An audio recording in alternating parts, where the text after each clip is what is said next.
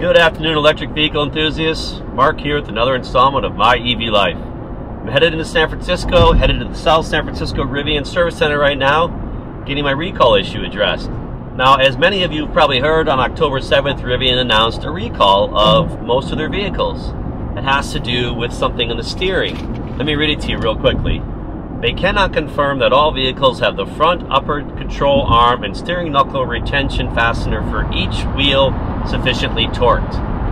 So my interpretation of that is simply two parts that come together that allow you to steer your vehicle may not be tightened hard enough. So, okay, could be serious, but I also heard that only 7 vehicles out of the 14,000 produced were found to have this issue. So I figured, okay, I'll just wait till the next time I'm getting my vehicle serviced and I'll have it addressed then. But so many people have come up to me and asked me about it. Oh my gosh, what about the recall? Making it sound as if every Rivian vehicle's been pulled off the road. But I thought, okay, let me go in there, get it addressed. That way I can film it, get a video out, and show everybody what the whole situation is really like. Now, Rivian announced this recall themselves. They were not forced to. They identified the issue, and out of abundance of caution, they've decided to take action. And what is that action? They actually, I think, have jumped all over this, giving you tons of options. So option 1 is they'll do a mobile service visit. They'll come out to your house, they'll fix it right in your driveway, you'll never have to lift a finger.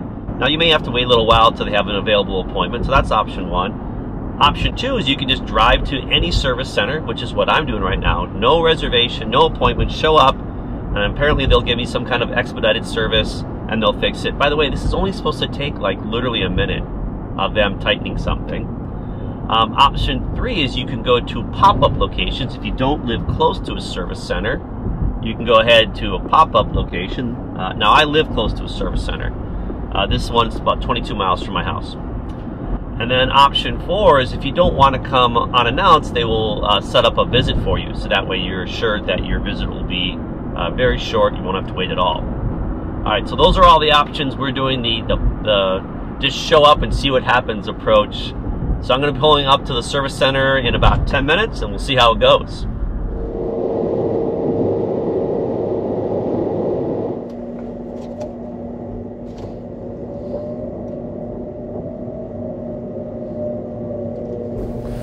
All right, so I'm pulling up to the Rivian Service Center.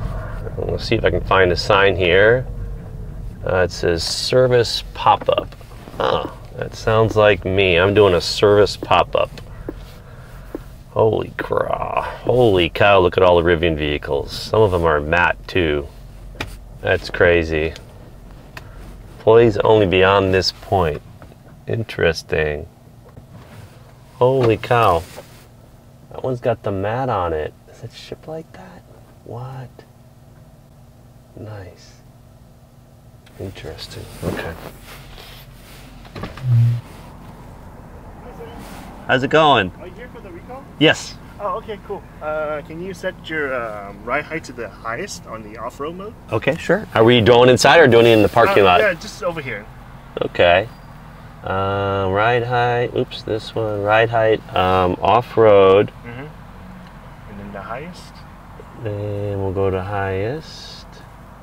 Maybe I have to have my foot. There we go. Sorry. All right, cool. And I'm gonna get the text. Okay? Sure. Thank you. So here's the bad news for this video. I'm not going to be able to get out of the truck here. They asked me to stay in the vehicle so that I can turn the wheel left and then right for them as they work on it. I also don't think they want people walking around the service yard here. Now, I do turn the camera off here for 2 minutes and I don't turn it back on until they're already on the second tire. It all happened so fast, to be honest, but they're down there right now working on the right tire. I also didn't get consent to record them, so I have to avoid showing their faces. If the image looks odd at times, it's because I'm overlaying still images to hide their faces. Excellent. So I'm all set, huh? No parts needed? No, the right wheel is a little bit low, but like, you know, it's not below the threshold though. That's good. Oh, low in what sense? Oh, the torque? Oh, yeah. Okay, I got you. That's why he was over there a little bit more. Yeah. Okay, perfect. I guess I'm all set. Thanks for all your help. Oh, no problem. Well, can I ask you, is that aftermarket? You guys don't offer that, do you? I think for the wraps, we do actually. We offer a program for like the wraps.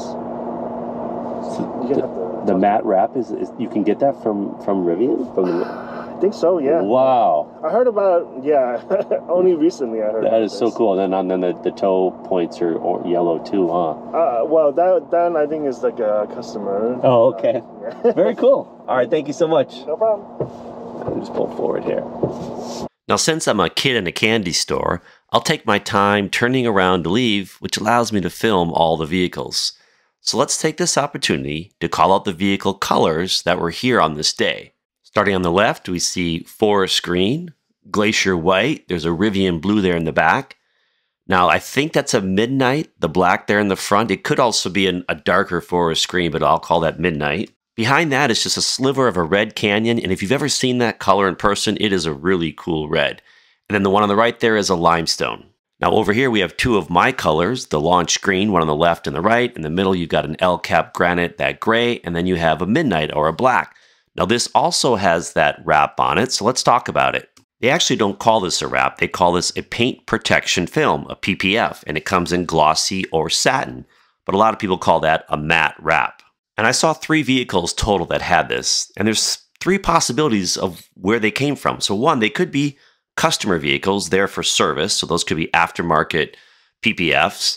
They could be employee vehicles, and they could have added them aftermarket. Or the third possibility is that these are vehicles ready for delivery, and the PPF was added by Rivian in the factory or at regional facilities. Now, they do have a program. It is pilot. They are launching it. I heard it's $4,500 or $5,000 to get the PPF wrap added at the time you take delivery. You can add to the vehicle when you order it.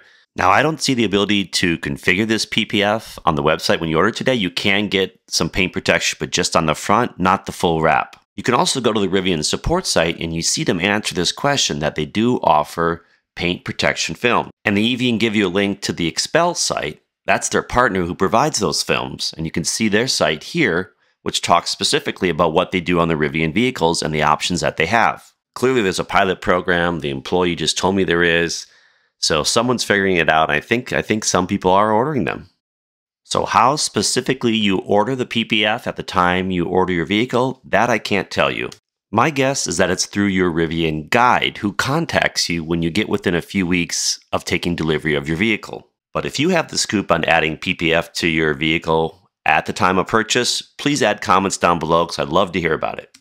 Moving on to some more colors, we've got a limestone there on the left, nice dark forest green, a bright compass yellow, another launch green, another L-cap granite. And then moving back over here, we'll see that truck with the PPF again, that's the L-cap granite. Then you see Rivian blue next to it. In the middle, you've got a glacier white, 2 of them actually, and a dark forest green, and then my launch green as well. Now, before we head out on the road, I want to show you one more thing. I want to give you a quick tour of this facility because it's not just a service center. It also is where you come and take possession of your new Rivian. Yes, Rivian does mobile deliveries, and I've done those for both our Teslas. It's such a cool experience to have a new vehicle delivered at your house, but you will opt to come here to pick up your new Rivian if you want to shave time off your delivery date. And that is what I did. So here is the waiting room, and here is where you meet your new Rivian vehicle, right here. This is where it happens. And this is what it looked like for us 5 months ago when we were here. Good times. And of course, all the people I've encountered at Rivian, all the employees are incredibly gracious, and they make this a really fun experience for you and the family. So I'm back on the road, headed home after my visit to the Rivian Service Center, and I want to share some of my observations. So first of all, that was incredibly fast and incredibly easy. I think I was on property a total of maybe 5 minutes tops, and a couple of those minutes were just because I was asking them questions. Didn't have to get out of the vehicle, didn't have to wait. All I had to do was turn the wheel to the left and to the right. The left tire required no tightening. They were down there for literally 10 seconds. The right tire did require some tightening. They were down there for 1 minute. They pop up and say, you're good to go. So that was it, in and out. So let me share a couple comments about this recall in general. One, all manufacturers have recalls, all of them. So let's not pretend that this was a big deal. My Chrysler minivan had 3 recalls in 3 years. Every time we had to bring it in, it was a long wait to get an appointment. While I was there, they would try to sell me something. Every one of those 3 visits was a painful experience. That experience here today with Rivian was a 10 out of 10 stars. Number 2, the nature of this recall does not concern me. No defective design, no defective part. just something that needed to be tightened. Also, this was self-reported, right? There was no investigation, there was no cover-up. Rivian identified an issue, jumped all over it. And that leads me to my final point, which is simply, let's not judge a car manufacturer by the mere fact that they have a recall. Let's judge them by how they respond to it. You know, and here's what I expect. Here's how you get a 10 out of 10 stars for me. One, as soon as you know there's a problem, let me know about it. So quick response, being very transparent, that's the first thing. Two, give me lots of options to get it fixed, right? And Rivian gave me 4 options. And the last is, make those options easy, like minimize the impact on my life. If I have to come in and leave the vehicle, are you going to give me a loaner? You know, things like that. So be transparent, let us know what's going on, give us options, make those options easy. Rivian nailed all those. I give them a 10 out of 10. So this video is going to be pretty short and pretty simple because that Rivian service center visit was pretty short and pretty simple. I don't have much else to share, so I'm just going to wrap up and say go ahead and subscribe to my channel down below. Check out the other videos that I have out there on my EV life. I've got one that I'm editing right now that should be out in a few days. I had a mobile service visit from Tesla and another mobile service visit from Rivian, both in the same week. I recorded that. I'm going to edit that and get that out, and I can let you see how the 2 service visits compare to each other. And then this week I'm going to be filming up on my roof my solar panels, my Tesla solar panels, so we'll get a video out in about a week on those. So with that, I'm going to thank you for your time today. I'll see you on the next video, and you have yourself a great EV day.